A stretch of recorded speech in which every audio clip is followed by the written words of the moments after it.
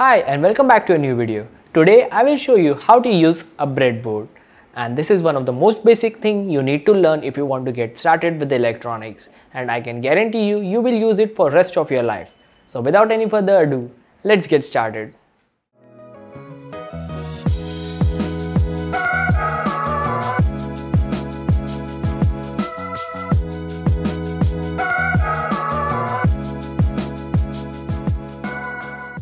If you are getting started with electronics, then chances are you are probably not comfortable or familiar with the soldering, and that is where we need some kind of a solderless alternative. That is where a breadboard comes into the picture.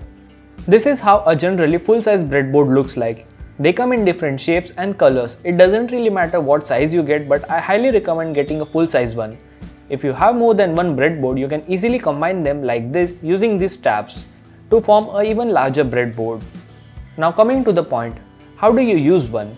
Well, before using one, you need to understand how it is connected internally. Pretty much all breadboard have two parts, power line and prototyping space. This is your power line, and as you can see, there are two of them for your convenience. These power lines are connected vertically in set of 5 in a full-size breadboard, which means these power lines are connected from here to here. Then there is a breakpoint over here, and then once again they are connected from here to here.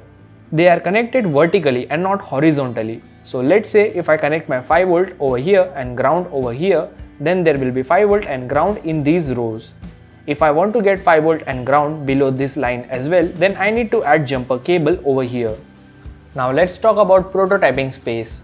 Unlike power lines, these points are connected horizontally in two sets.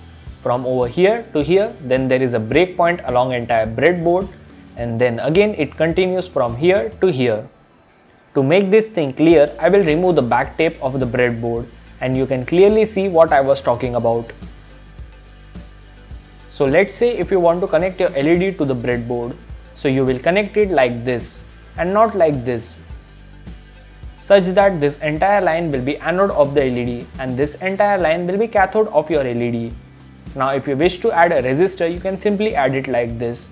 And let's also add a tactile switch, and after giving it some power, if I press the switch, LED will glow. Finally, this is how you connect your IC to the breadboard. You should always connect the IC separated by the middle line, which means like this and not like this. And that's all you need to know about the breadboard. If you need any more information, you can visit my website. I have a detailed article about the breadboard on my website, and that's pretty much it for this video, guys. I hope you enjoyed this video. If you did, don't forget to hit that like button. Share this video with your friends and subscribe for more awesome content like this, and I will see you guys in the next one.